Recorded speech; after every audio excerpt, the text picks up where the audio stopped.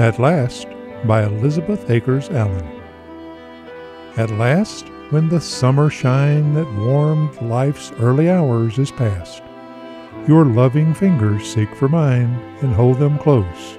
At last, at last. Not oft the robin comes to build its nest upon the leafless bough, by autumn robbed, by winter chilled, but you, dear heart, you love me now. Though there are shadows on my brow and furrows on my cheek, in truth, the marks where time's remorseless plough broke up the blooming sward of youth, though fled is every girlish grace, might win or hold a lover's vow. Despite my sad and faded face and darkened heart, you love me now.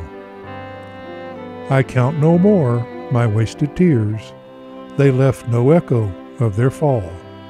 I mourn no more my lonesome years, this blessed hour atones for all. I fear not all that time or fate may bring to burden heart or brow. Strong in the love that came so late, our souls shall keep it always now.